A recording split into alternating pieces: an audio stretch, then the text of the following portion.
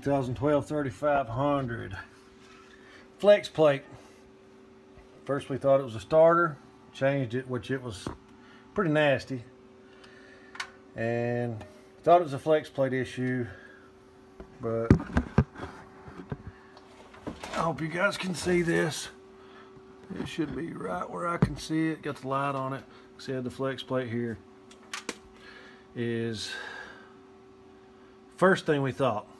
I rolled it around, mic'd it, and I mean there might have been 2/1000 inch, if that, warp, which that's not major, but it's got a little bit of warp to it. But I think this occurred after my issue occurred. And what I have is the adapter plate bolts in the top have backed out and are hitting all the torque converter bolts. So here's the sound you'll hear when that occurs.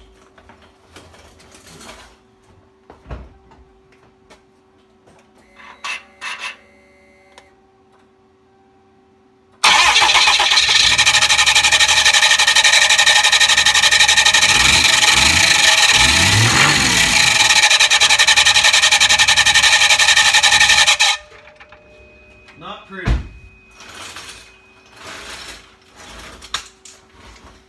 Not pretty at all. But like I said, if you noticed, the flex plate actually wasn't even, you seen hardly any movement.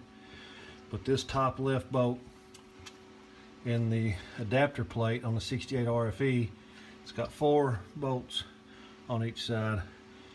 And my main top left bolt, from what I'm seeing with a scope, is my culprit. It's backed out probably 1/4 inch. It's touching all the torque converter bolts back in here, the heads, and it's actually rubbing the flex plate itself.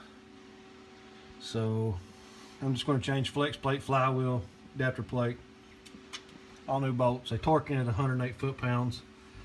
Red Loctite them, sink them up hard as you can to 108. Maybe let's go up to 110. It ain't gonna hurt. And should do it. Yeah, the new starter wasn't the cure. Wish it would have been, but yeah, if you got a big truck, you gotta pay.